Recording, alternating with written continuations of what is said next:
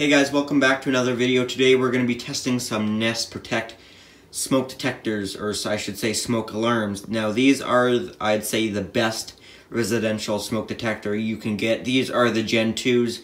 These have a photoelectric smoke detection chamber as well as CO detection, which is important in this house where we have natural gas present for a few appliances. Like I said, these also do CO, but I don't really know a safe way of how you can test CO. Now, I'm going to be using this smoke check spray to test these. So, Nest Protect detectors are really good. They have a very loud voice.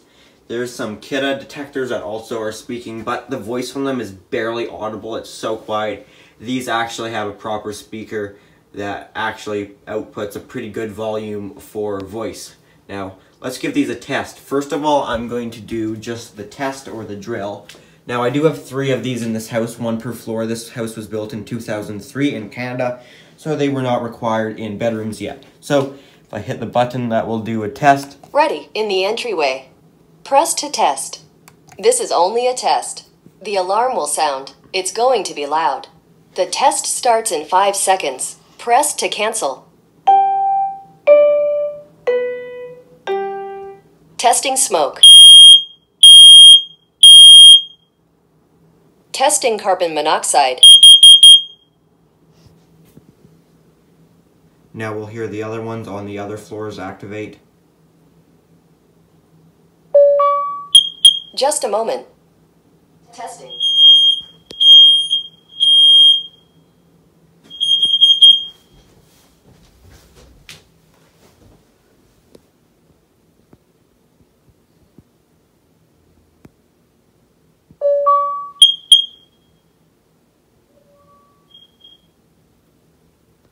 Probably hear the one in the very basement just chirp too.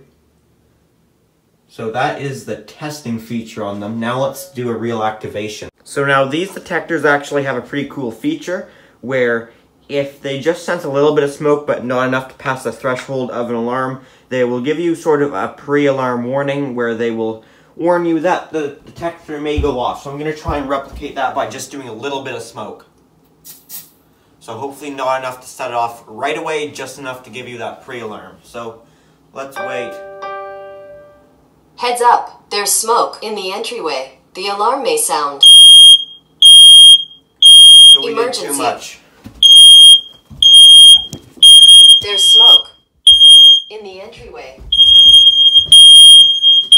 Emergency. Press to silence. There's smoke. Emergency.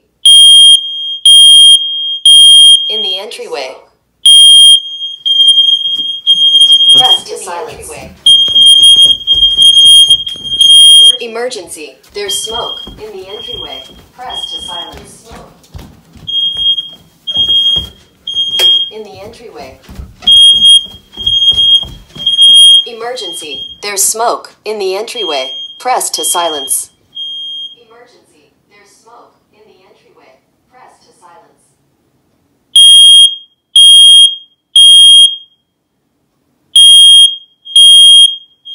Emergency. There's smoke in the entryway. Press to silence. The smoke alarm is over. There we go. So it's automatically silenced, I guess. Not enough smoke anymore. Now is what I want to do is go to our upstairs one and just give it a little bit of smoke and see if we can actually do a pre-alarm and see what happens if it just does a little bit of smoke. It did that last time, but I did a little bit too much, so I just gotta be a little more patient and let it slowly smoke up and see what will happen. So now, if you have a smoke detector activated on the main floor as well as another floor, it won't actually say this floor, that floor. It'll just say smoke. So now I'm gonna be patient this time, and I'll cut the clip to when it actually goes off. Heads up, there's smoke upstairs. The alarm may sound. It's going to be loud.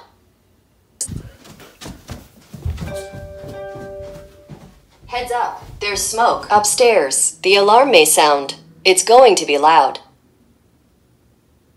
So this is the main floor one. So it looks like it's cleared now. So now I'm going to try and give it enough smoke to pass that threshold.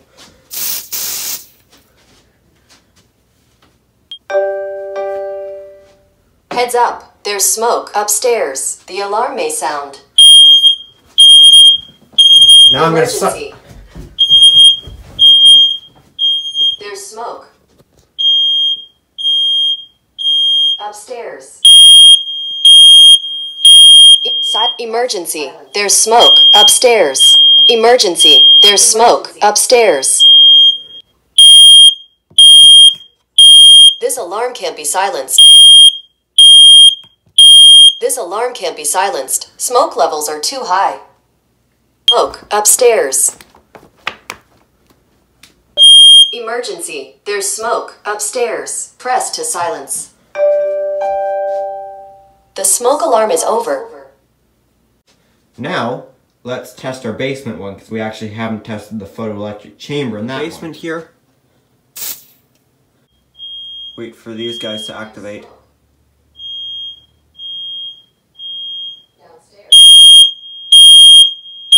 Emergency. There's smoke.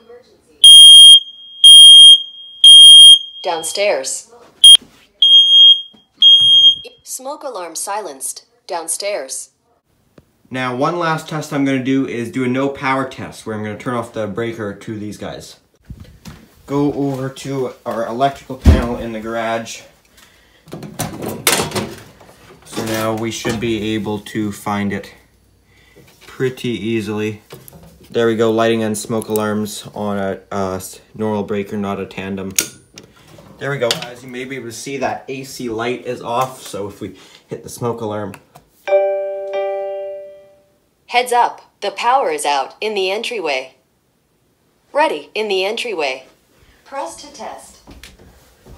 So now you can hit any of these ones and they'll basically tell you the trouble on the system.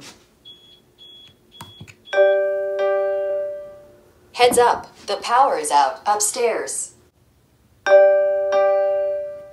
Heads up, there's smoke in the entryway. The alarm may sound. Okay, I'm going to turn the breaker back on since we have some UPSs running. And I don't want to let those run out of battery. One last item we have in this house is this CO detector, which is mainly in here because of the hot water tank. So, to test this guy, we'll just hit the test button.